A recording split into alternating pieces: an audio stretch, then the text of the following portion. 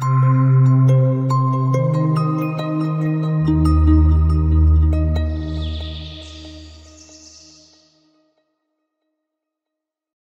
what we would like to do, as we said yesterday, is that we present we've worked out a bit of a structure of how to work together and how to govern, which is quite a big word for what we actually came up with, this European Permaculture Network. And in this session we will also give you time, especially those of you that are representatives of some organization, to think about, okay, how does that link in with the structure that we have at home? How can we make this, how can we make the communication and the workflow work out for both sides? And now we're going to try to look at the principles that we somehow designed that could, overdrive the European Permaculture Network. So we have three principles. In any good permaculture that I know, there are three ethics. Now we have three principles. The first one has to do with self-government and sovereignty, and states something like this: that each permaculture association, institute, organization maintains its own sovereignty and has the right to determine its own policies, pathways, and internal affairs. How sounds for you this? Okay. Any kind of question, resistance? Perfect. I imagine that everyone's going to be really happy with this. Second one, it's called freer agreements. And that means something like shared protocols, agreements, contracts, procedures, and standards can nonetheless become almost universally adopted across the European Permaculture Network. Proposals developed at the European Permaculture Convergence by working groups of the European Permaculture Network and by its council can be incorporated by each sovereign body into their own rules, operations, and procedures by their own free agreement. And the last one, transparency. And that means that we have a list of which organization adopt which kind of protocols, and we want to publish this on the website for transparency and better understanding of our common ground. So it's like this: you are, as an organization, governing yourself, but you can still say, and we adopt this policy or this protocol or whatever to our organization. And that is made public. And that's made public, exactly. So people can look it up, and it can be vice versa as well. Like you can write it on your national website, but it's also going to be on the European Network website. So we don't have to buy the whole. No, exactly. It's like bit by bit. So there are again three principles. It's like the first one is self-government and sovereignty. The second is free agreements, and the third one is transparency. Okay, so the Permaculture Association, we are self-organising and we have our own sovereignty. Mm-hmm. We have our own identity, and this doesn't take that away. We run a diploma system, and other groups in Europe have adopted similar protocols. So we could say, okay, let's say which organisations and networks are using this diploma process. So we could then have a free agreement that this is the process that we will publicly say the three of us are working together on that same diploma process. We invite any other European networks to join us in that protocol if they want. So if that protocol seems like it's the right one for Slovenia, then Slovenia says, okay, yeah, we're going to adopt the same protocols and principles. They're part of, now there's four doing that. But say Portugal says, we're going to do our diploma a bit differently. So that's fine. Portugal might find it works with Italy and it works with Spain, and it creates something which is a little bit different. And that's okay. The diversity is encouraged and is welcome. So is it good enough for now and safe to try?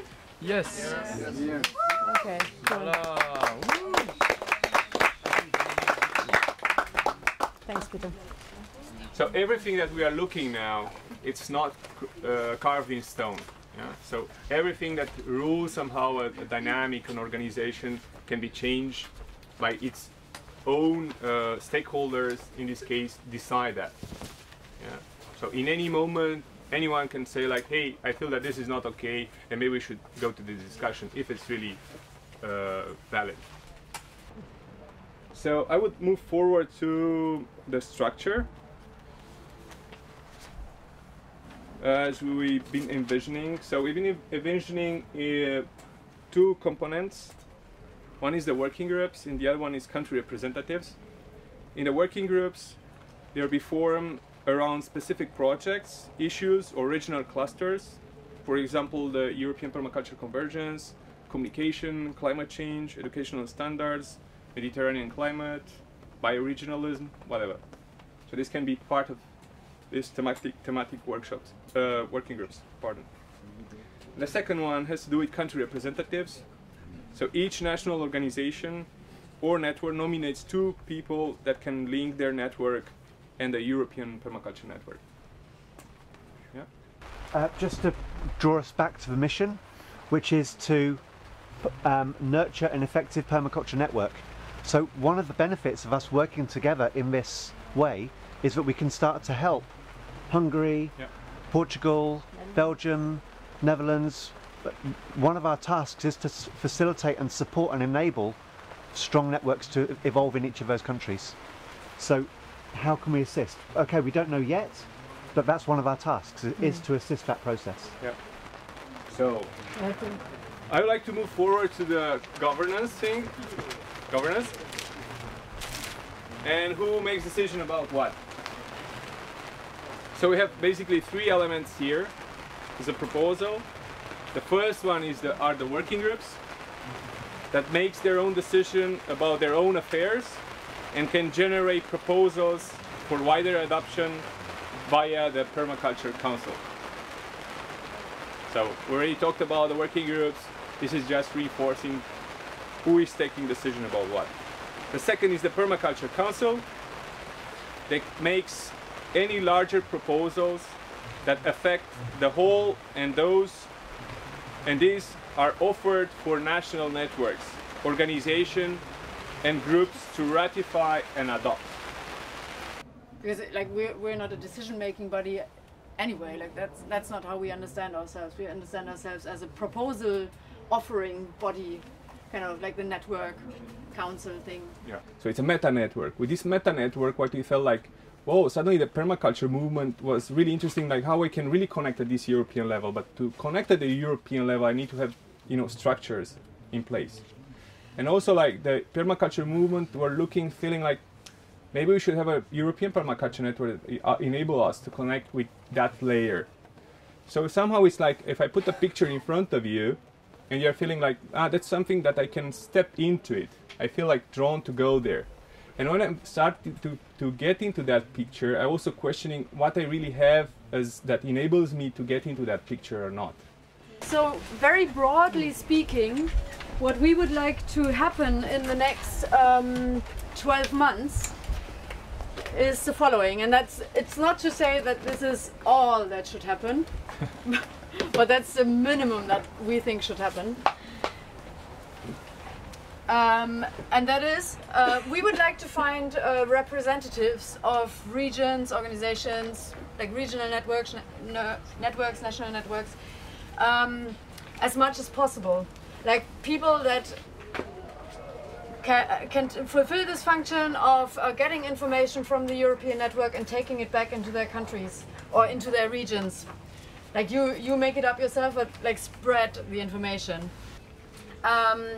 We would like to have the inaugural meeting of the European Permaculture Network at the UPC in Italy. So 12 months to go. And one thing that we've discussed a few months ago already, and which is basically decided but not implemented yet, is that we've got this, from this European Permaculture Teachers Partnership, we've got a very professionally made newsletter that Kat has been making for the last years. Thanks, Kat. Good job.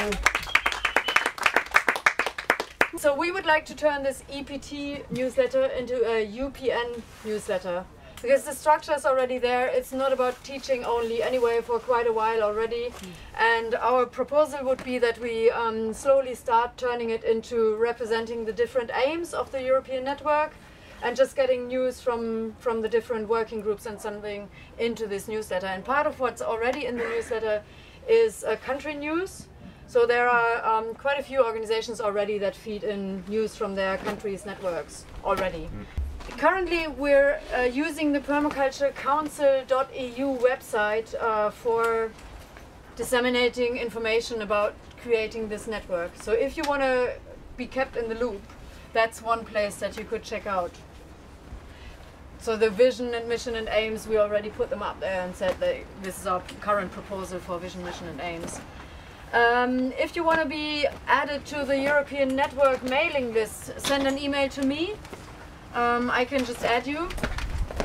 There's like 130 or something people on it, maybe 150. It's actually open, so I'm just going to send you a link and you can just add yourselves. And you can also pass it on to other people, just spread that in your networks.